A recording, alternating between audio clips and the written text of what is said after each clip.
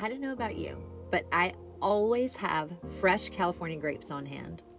Hi, Meg of California Grown here, and today I'm going to show you a fabulous new way to indulge your senses with tasty table grapes. Let's make a cocktail together. Our rosemary and roasted grape wine cocktail is easy to make and even easier to sip. Start by removing red seedless grapes from the stem and give them a good wash. On a sheet pan, toss the grapes with fresh rosemary and California olive oil. Roast in a 400-degree oven for about 20 minutes. While the grapes are roasting, make a simple syrup by combining equal parts water and sugar with fresh rosemary. In a saucepan over medium heat, simmer for 2 to 3 minutes, then allow to cool and steep while the flavors infuse. Did you know that California has been growing grapes for more than 2 centuries? It's true.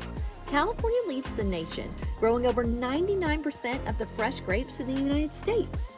California grows 80 varieties of fresh grapes, but most people only know them by their colors, red, green, and black. Fresh grapes from California are available from the beginning of summer all the way through January, which means it's always a great time to make this wine cocktail.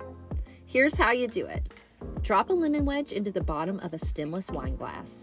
Add jammy roasted grapes and muddle or crush the grapes and lemon together until all of the juices are released.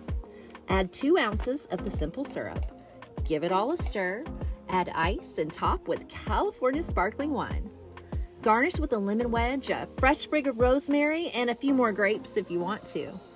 And then kick back, relax, and enjoy some of the best flavors that California has to offer. Sip by sip.